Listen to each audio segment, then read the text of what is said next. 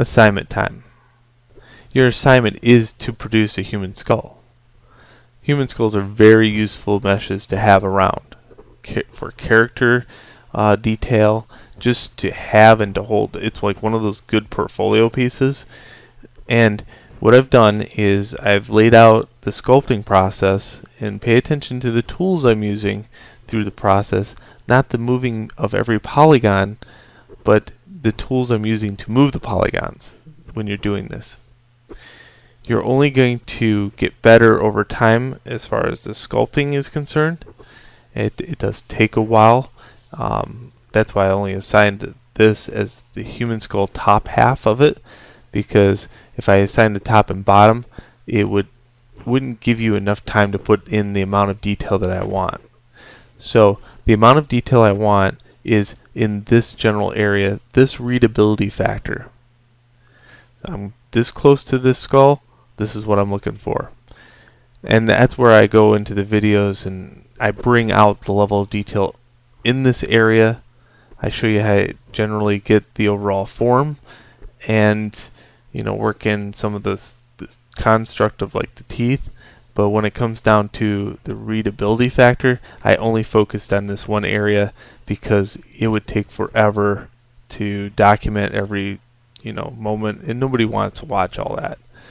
It's bad enough that it's 8 videos long. So you can skip around in the videos and it still makes sense that way. Alright, so produce a human skull. I want it to be more matched towards a real skull, not an alien skull. I don't want too much stylization. I want it to be sort of anatomically good. It doesn't have to be so anatomy perfect. I want good, and that way we can always make variations later on. Now in the next unit, I'm going to be going through the topology phase, retopologizing a model and getting it out to a more game-friendly thing. So right now, if I back down the levels to this, you'll find that it started out to be a cube.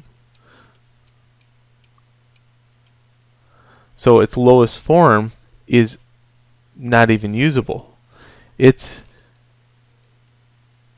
about level 4 or 5 becomes useful, and that's 6,000 polygons.